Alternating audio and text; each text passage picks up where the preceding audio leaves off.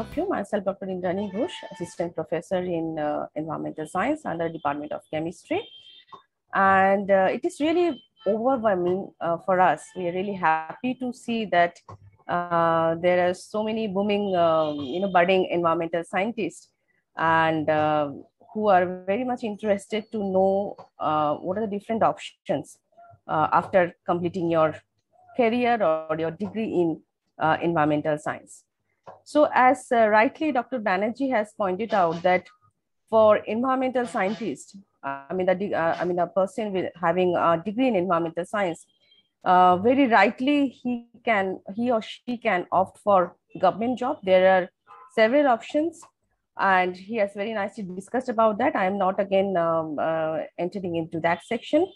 Rather, what I will like to take you to the opportunities available in private sectors. So there was a time when green jobs were considered as a niche of the broader economy. But if you see today, environmental careers are a major force in the job market. And every industry, say it from government to private sector, they are looking for workers with sustainability know-how. So therefore, the businesses also nowadays, you can see they are more towards sustainable business practice. Okay, they are recognizing the value and the necessity of acting to protect environment. So it's not about just to have some product or manufacturing and just forget about what are their impacts on the environment. This is not the business as usual as it was supposed to be in last couple of decades. So the need of the environmental professional are definitely have increased. And if you look at a few articles in current times, so they are, there is a very positive indication of requirement of environmental professionals with experience in environmental science core domain. So there was also a trend like, the people from, since it is an interdisciplinary subject, so people from various backgrounds, say from having a degree in other subjects like chemistry, zoology, even geology, many more, they could enter into this particular environmental field. But as the specific, the specialized, having the specialization in environmental science degree, that number has been increased, and in many universities and colleges they have studied their courses. The demand for the professional who are having this core knowledge on the environmental science or engineering is in a boom. So just give me a few seconds to share my presentation with you. I hope it will be very interesting, and even more of that is very informative for you. Because when I was a student, many things I didn't know. That yes, if you don't go for government job or if you are not interested for research, you could also have some other options that you can explore. So I thought this will be helpful for the students who are pursuing BSc or MSc Environmental Science. So just a minute.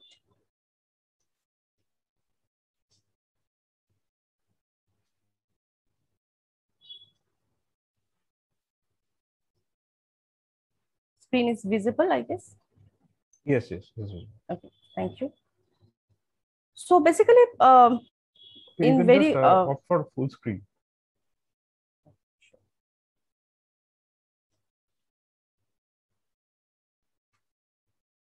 Is it fine now? Yes, thank you. Okay. So as in the government sector, similar to government sector, there are plethora of opportunities. I'm not making it, actually not quoted, unquoted, not exaggerating it, but it's actually. So some of the, but yes, to achieve that opportunities, definitely the roadmap or the path is also not very easy. But you need to know, you have to make yourself capable to achieve that. I hope I'll be able to highlight on that part also, that how you can make yourself capable for a job in private sector. So there are, after you achieve a degree in environmental science, so there are several avenues that you can actually explore depending on your interest and as well as the area that you want to explore. So the first of all that probably all of you know, mostly you know that it is probably the job of after getting the degree, the job is probably to join as an environment analyst. Okay, environmental analyst. So who monitor the quality of air, water, soil, and particularly in some area where there is, especially for the industry where they want to check, they want to keep eye on that, whether their manufacturing of their product or release of that byproduct is having any impact on the environment.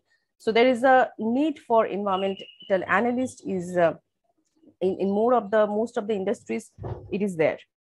Environmental scientist is little more it's not exactly like a analyst. They are often known as technician. Environmental analyst or environmental technician are pretty much very similar kind of job profile. The others are environmental scientist or engineer.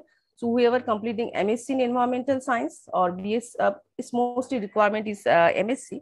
So they can they are joined as, they are actually taken as environmentalists in the environmental scientist position. And there is also people who are completing environmental engineering in BTech in MTech environmental engineering. So environmental scientist job is not only just that monitoring part, but they are associated with the technology development. So there are newer technology development, and as well as the know-how of the ETP operation, the actual problems that the industry face is very different. So actually what we study in our Metcalfe books, that if you do that and these things, so this much will be removable, you will achieve. But as I have talked to many of my friends and colleagues who are there in industry, the challenges are very different in the industry. So it's very much required to have that fundamental knowledge, firstly, about that operation and the technologies, and the exposure in the industry, and that is also needed, that's why there is industry internship is one of the part in our study. And I think it is also there in many other programs also in other universities and colleges. So that is very important to know actually what exactly happens in industry, how a reactor works, and how this activity looks like. So all those things, if you can achieve, or if you can get that exposure during your studies when you're doing bachelor's or master's, that's very important, because you already have some idea about that. Yes, it actually, the things are not so simple, it's very complicated, and you get that practical experience which help you further to get into that job, and that even create your interest to join that job. There are probably I cannot explain all the job profiles, but just I'm taking a few more time to talk about the other job profiles. Like there is a very much the market is very high for sustainability professionals.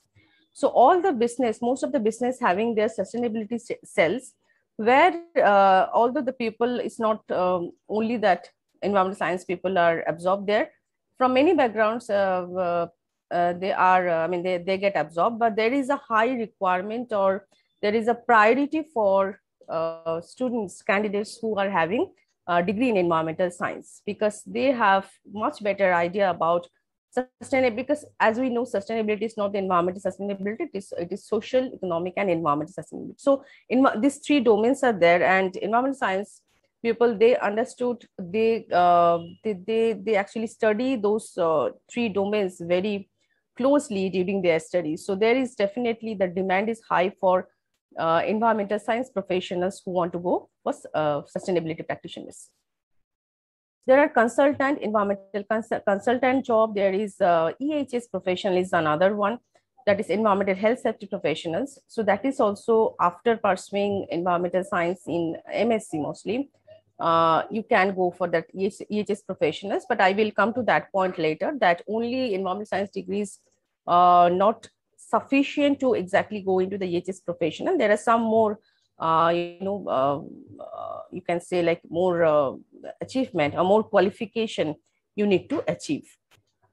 There are legal works, definitely all the companies having their legal unit, where environmental legal units, so where they look for environmental people having the know-how of environmental rules and regulations. Ecologists, all of you know, there is a demand in government sector as well as private sector. The companies like Arcadis, like AECOM, they look for ecologists. Waste management officer is another very interesting area, and very much many of these companies, they work on this waste management sector, and they look for the people having the foreknowledge on this waste management practices. There are job profile like project manager. Other than that, if you don't want to do anything, but you write very well, and you know that writing, how to do this, technical writing, scientific writing, what we say. So even you can go for the career as science writer. There are a lot of companies who look for science writer, good science writer. So who even good at that, and you want to pursue a career in that. So environmental science, after completing environmental science, you can particularly go for environmental science writer or science writer in general. Conservation officer is requirement is mostly in the government sector, but there are also few NGOs and private company who is looking for conservation officer. I request all of you to please mute yourself. So there are, I mean, I cannot go very details about the job profile of each of this, but I hope I could give you some idea about that. There are a lot of opportunities available in the private sector. Now, if I just give you some idea about what are the salary. I'm very sorry, my daughter is also with me. So, yeah. It's a Saturday, so I know for many of you also it's a little, being with the families, sometimes you have to give the priority, and she's so small that I cannot really let her go away. Okay, so the salary, if you see the average salary, so this is taken from some authentic website, that is the link as I have given. So the average salary I can see, like, since again from I mean, I have done a lot of study with the friends or colleagues they are working in the industry.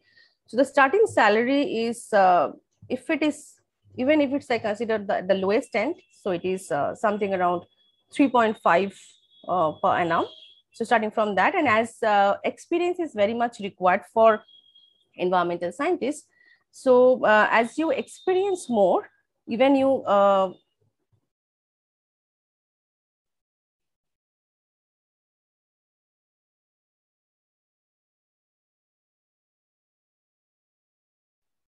Okay, I think there has been Hello? some.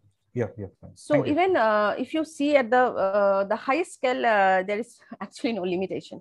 So as you get more experience in the industry, so there is a good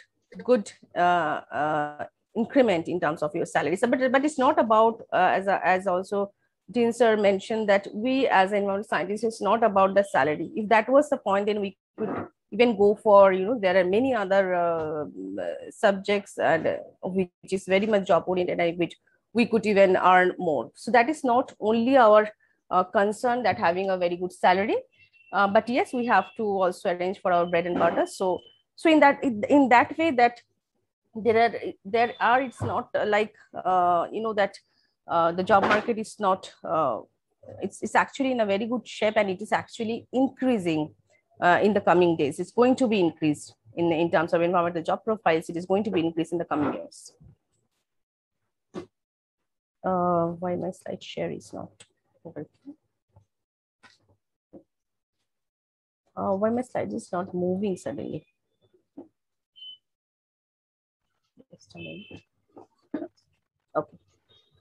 So it has moved, right? Can you see the next slide? Yes. Okay. So for the students, so you may have already thinking, so what exactly the employer look for into a candidate who has applied for that particular job position. So for you, it's very important to know that it's an interdisciplinary subject, and you learn a lot of things from your semester 1 to your 4th semester. If it is a MSc degree, you learn a lot of things. There are several like several number of theory papers and practical papers, but at the end, exactly what you remember. That is very important. And yes, you may have not have, I'm telling you that, you know, being a, I mean, in your undergraduation or post-graduation, our subject is so interdisciplinary that each and every student, they don't exactly manage to remember or each and every aspect of the subject. So is there any key that at least which part I should make myself prepare before I go for an interview? Yes. So based on my experience and my discussion with the people in the industry, so what they exactly look for? So there are two things. One are the core knowledge, that is your domain knowledge, where they usually not, they ask you just tell me right now that what is Ripper-Phelps equation or what is Karman-Cozen equation. They don't start from there. So what they want to look into that, do you really know the basic? Do you really, and you'll be surprised to know that even students forget at their final year or when they're facing the interview that, you know, they even sometimes forget the definition of COD or BOD, what it is, what is their relation. Such basic understanding is lacking, as the employer has said. Okay, so this is something that you must inculcate. You must know that basics, that fundamentals of those environmental analysis part, environmental engineering calculations, that is calculations for say continuous plug for reactor design. So those basics, fundamentals, the understanding of the problems related to effluent treatment, or the fundamentals of solid waste management, air pollution, current environmental issues. They also look for us that how much you are aware about the current environmental issues. So that means if you are not interested, maybe it's a something negative impression, like you don't know anything about what is happening around and you are looking for a job in this field. So it's a very negative indication that you don't know about the current issues as well as some of the, you know, previous very the very discussed or contradictory issues in the environmental field. And also some knowledge about, I mean, not some, but pretty much good idea about the environmental rules and regulations. So these are the few things I have listed, but this is the mostly the part where the employer, they want to see that the candidate at least have this much idea about their domain.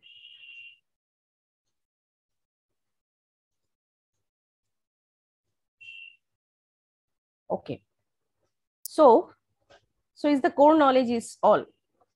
Definitely the core and the domain knowledge is the first thing that they look into.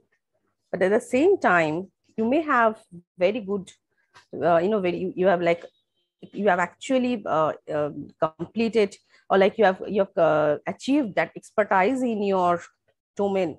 Okay, you have completely read a lot of things and you are very good at that. But yes, for a private job, that is not the last thing that they will look for. So they will also try to understand about different skill sets. Okay, they will try to look into what are the other skill sets you have achieved during your education. So definitely having a degree in environmental science and the knowledge in the core domain, in the domain knowledge is very important. But at the same times, nowadays skill set is something is very important that private, especially in the private sector job, they look for. So few of the skill sets that you already know, that communication skills is the first thing, that if you are unable to communicate properly with your, you know, as they say, their client, so it is not as something definitely it achieve with practice, but at the same time they see from the beginning that how much you have already developed, and definitely you are going to develop more. And computational skill, there is some mistake. Computational skill, your presentation skills, they look for your ability for critical thinking. They also look for your ability for organizational skill, time management. So all these things you basically unknowingly you do during your study, when you do many teamwork, right? So you already practice, I mean unknowingly you do have this practice when you do the teamwork and you organize many event, workshops, seminar. So and you also get trained for having or presenting in a very good effective presentation, computational skills already we achieve. At least in our university, we also give emphasis for all of this, some of the skill sets that industry look for, along with the domain knowledge, distribution or share. Okay, so what else? So if say like you have already managed to impress the employer, okay, so your domain knowledge is good, you have also required skill sets. Now, if you have, in addition to that, if you could have this extra or this additional feathers on your crown, as I said, so some of the certification courses. Okay, so nowadays it's very much it's this. There are many authorized bodies who offer these certification courses, which we did not do during our studies, but we later do when we actually came, joined as a faculty. But you can do that. Yes, there are certain course fees, but it's worth to pay, because this certification like lead auditor course for ISO 14001 2015 and ISO 45001 2018, or like lead auditor training for energy management, lead green associate. So there are several. I just listed few. So there are several certification courses which are very well accepted for the industry. There are not only the certification courses on this part, on this auditing part, but also the certification courses are now you also can do in many online portal platforms like Coursera, LinkedIn Learning. So those things, try to explore as much as possible and make yourself more and more effective or suitable for a private sector job if you are really looking for. So I think I have been a little late in my presentation, and sorry for that. But I really wanted to show you few things that probably, I don't know whether you have came across ever. Okay, so these are some of the job openings I have taken from several job search engines. You must be knowing that there are Naukri.com, there are LinkedIn, many search engines are there.